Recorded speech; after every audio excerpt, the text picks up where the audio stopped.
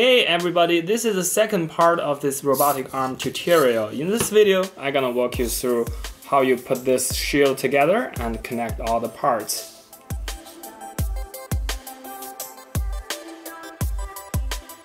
Welcome to my channel. This is Chen the Design Maker, and this channel will be all about making robotic projects. So if you're into this kind of things, hit the subscribe button.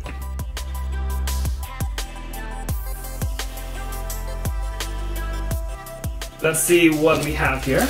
Got some pin connectors, 4 potentiometers, plus 4 nuts to carry them, 2 power connectors, 1 terminal block and 1 for the PC power. And here, this piece, I believe, is going to be used for Bluetooth connection, which is going to be an expansion. So by the look of the board, we'll need to put all these pins here that matches Arduino. All the controls going to be here. So 4 potentiometers over here. This Bluetooth expansion connector can go here. And the last is the terminal block and the power. That's straightforward. I'll just put everything on board so we have a clear preview.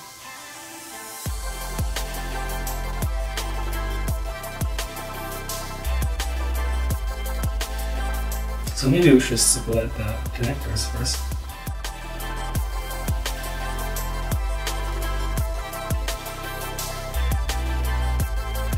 If we do the potentiometer first, then we will block away of all the pins. So maybe we still should do the pins first.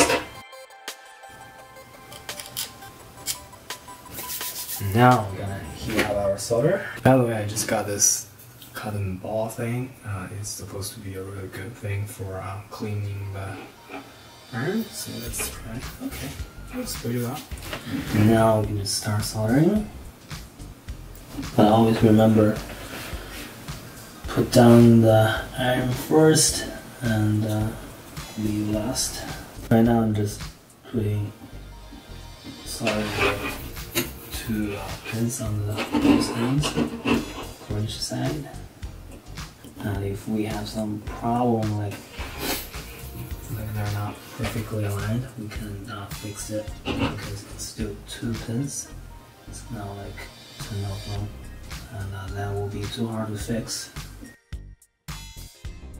Alright, now we can finish up the rest.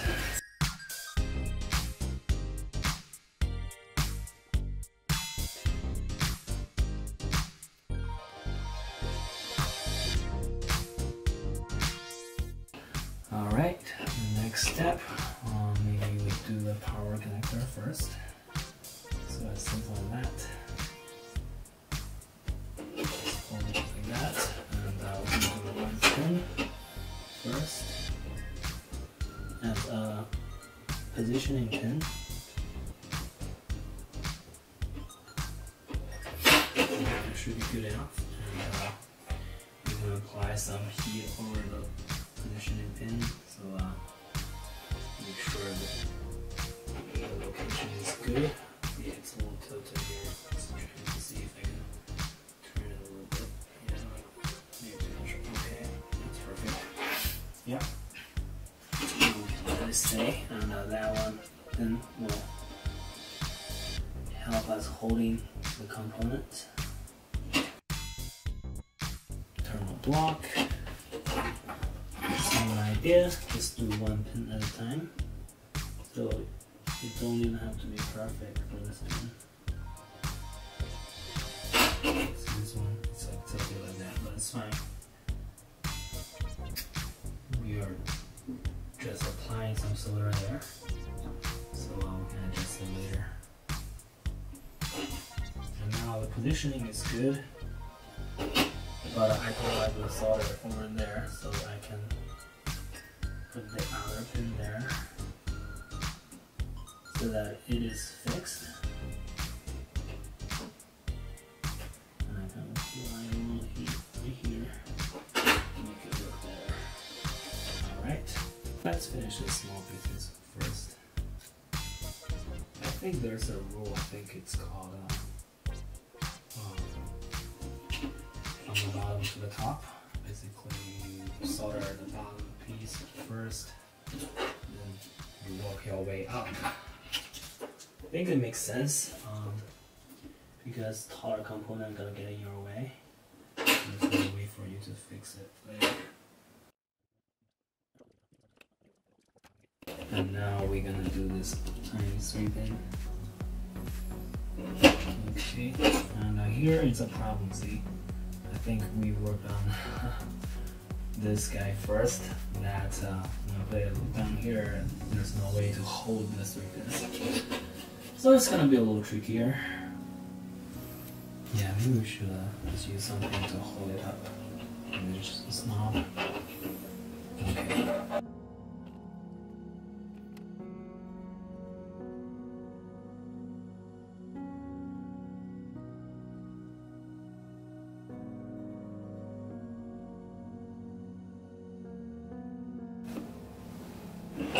Alright. And what else are we missing? Potentiometers.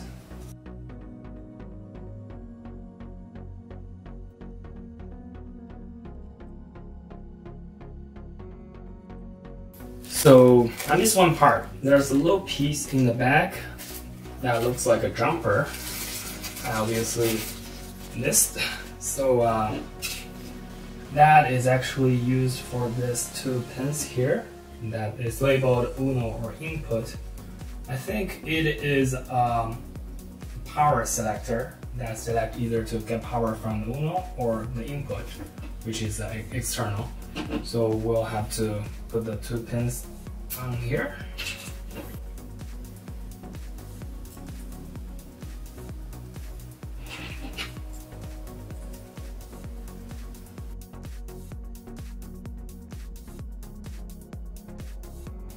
Now, this is the final board.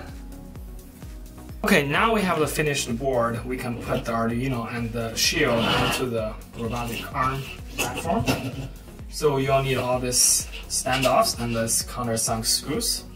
The first thing we could do is find the matching points, so we know which holes to be mounted. You can just use our thumb to screw the standoffs. Now we can put the Arduino board on top of the standoffs. Once the board is stably mounted, we can put the shield down. Just push all the pins into the Arduino. There it goes.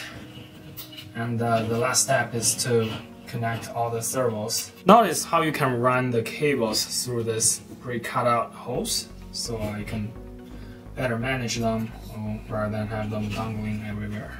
And also on the sides, there was an extension cable in the kit to make this one longer for the draw. So make sure you connect to that, and make sure your white is connected to the orange, which is for the signal. The servo one will be the draws servo, and the second one will be for the left servo. The third is the right servo. Make sure all the signal pins are on this end. And lastly is the base servo that controls the left to right. So once you're done that, it's a time for powering up. So connecting this power supply comes with the kit. And if you already preloaded the programs in the Arduino, it will start working. Also make sure the jumper here is connected, is attached. The jumper is actually for powering the Arduino from this 5-volt supply. So if I unplug the jumper, the servos will be powered, but the Arduino won't. So just make sure you do that if you're powering it this way. You could also power the Arduino separately if you are doing the programming. Thanks for watching. Let me know if you have any questions about this project, and in the next video I will cover how the program works and how you can customize it to do whatever you want. So don't forget to hit that subscribe button and I'll see you next time.